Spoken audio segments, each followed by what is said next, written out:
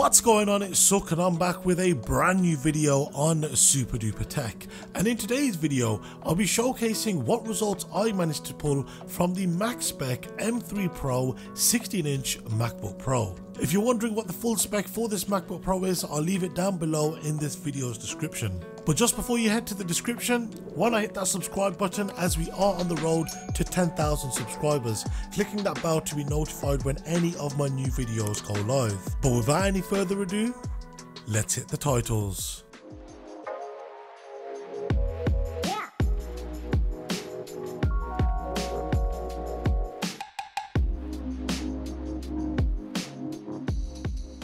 So first things first, this is the Max Spec model, as I mentioned, so it will set you back £4,199 here in the United Kingdom. And I am going to be running a number of different tests through this video, so be sure to stick around to the very end to hear my thoughts and opinions on this particular machine. So the first test which I ran on this MacBook Pro was from GeekBench, but from their older version of tests, so we can compare to older models. So this was from GeekBench 4. Now when running the CPU test from GeekBench 4, I got a single core score of 7,862 with a multi-core score of 45,146. And when it comes to running the compute test through GeekBench 4, I got an OpenCL score of 184,968, and when it comes to running the test through Metal, I got a score of 149,905. I then ran GeekBench 5, which is once again a slightly older version of GeekBench, but it's once again to see how this MacBook Pro compares to other machines. So when running the CPU test through GeekBench 5, I got a single core score of 1,755 with a multi-core score of 11,845. And when it comes to running the OpenGL compute test through GeekBench 5, I got a score of 45,313. However, when it comes to running the Metal compute test through GeekBench 5, I got a score of 51,991. As you're probably expecting, I did run the latest version of GeekBench, being GeekBench 6, and when running the CPU test, I got a single core score of 3,165 with a multi-core score of 15,617. And when it comes to running the OpenGL compute test through GeekBench 6, I got a score of 50,256, and when running the Metal test, I got a score of 76,622.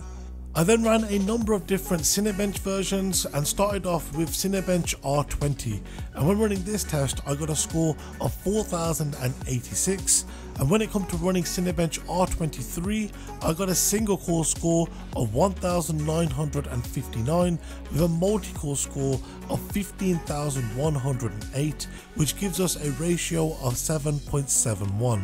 I then ran the latest version of CineBench 2024. Now when running the CPU test through CineBench 2024, I got single core scores of 141, multi-core scores of 1050, which indeed gives us a ratio of 7.46. And when it comes to running the GPU test through CineBench 2024, I got a score of 6,394. I then ran a number of different graphics tests and started off with a lineup from 3D Mark. The first of these was the wildlife test, which was a little useless as it managed to max out this test with it scoring a maxed out result, with it also averaging 60 frames per second. So when it comes to running the wildlife stress test, this too was also quite useless, as it was very consistent with it scoring 10,020 points every single time. So I then wanted to step up this test and ran the wildlife extreme test, and when running this test we saw pretty much the same thing, with it also scoring 10,020 points, with it also averaging 60 frames per second. And when it comes to running the wildlife stress test, the highest score it managed to achieve was 10,020, and conversely the lowest score it managed to achieve was 10,020, showing how consistently this MacBook Pro is performing when it comes to graphics tests of this nature. I also wanted to test the ray tracing capabilities of this MacBook Pro's M3 Pro chip. So I then ran the Solar Bay test from 3D Mark, and when running this test it managed to score 15,780, with it also averaging 60 frames per second. And when it comes to running the solar based stress test, it was identical to all the other stress tests, with the highest score it managed to achieve being 15,780, whilst its lowest score was also 15,780. This once again goes to show how well the M3 Pro is being cooled in the chassis of the 16-inch MacBook Pro. I wanted to further see how this MacBook Pro's 18-core GPU would perform, so I then ran GFXBench Metal, which runs a number of different tests which vary from both higher and lower levels of intensity, which I ran both on and off screen. And in the interest of saving some time, I have calculated the average across the category, but as always I will show you each individual result.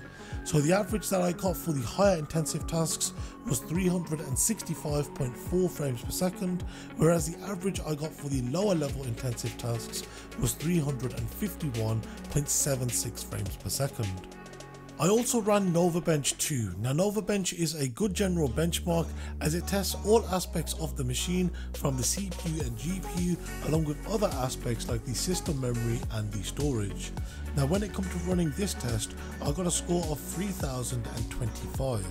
I also tested the 4TB SSD in this MacBook Pro, and when running the Blackmagic disk speed test, I got write speeds of 7,206.8 megabytes per second with read speeds of 5,242 megabytes per second.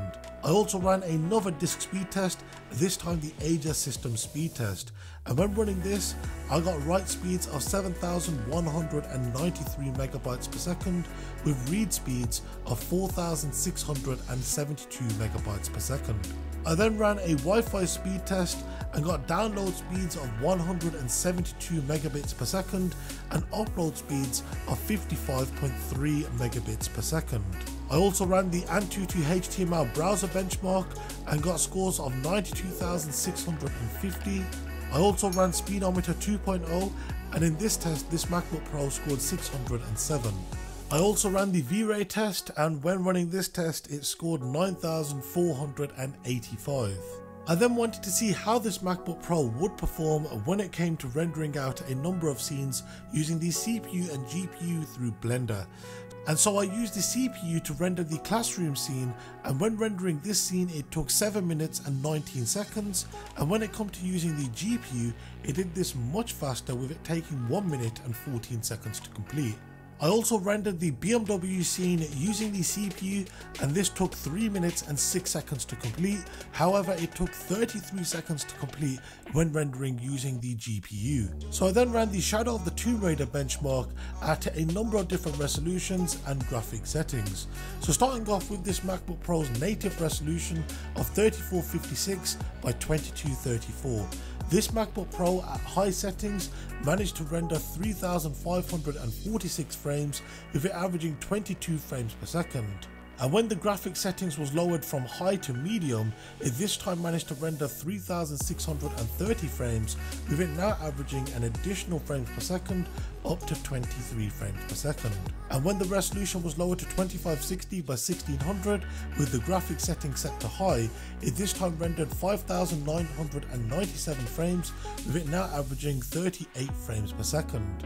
And when the graphics settings were lowered to medium, it now rendered 6,213 frames, with it now averaging 39 frames per second.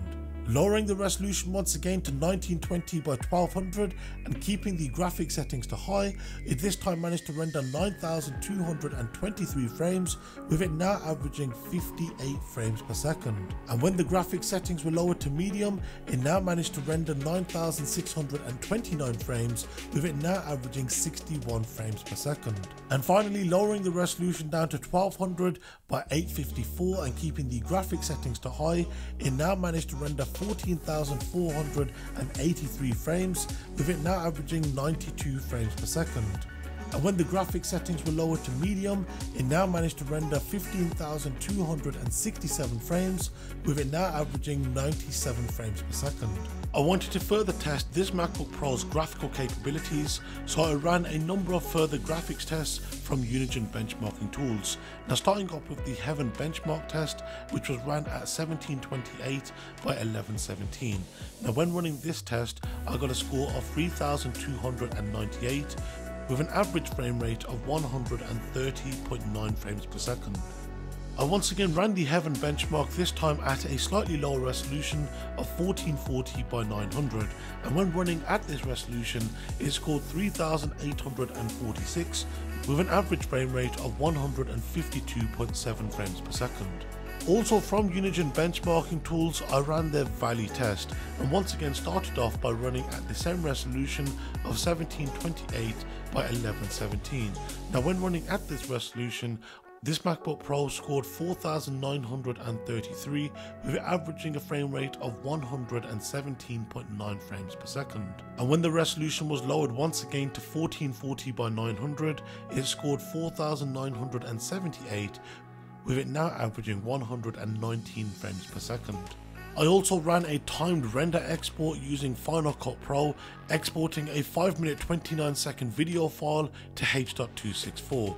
Now when rendering at Full HD, that's 1920 by 1080, it took 40 seconds to export, whereas when it come to exporting the 4K project, which sat at 3840 by 2160, it completed it in 2 minutes and 34 seconds.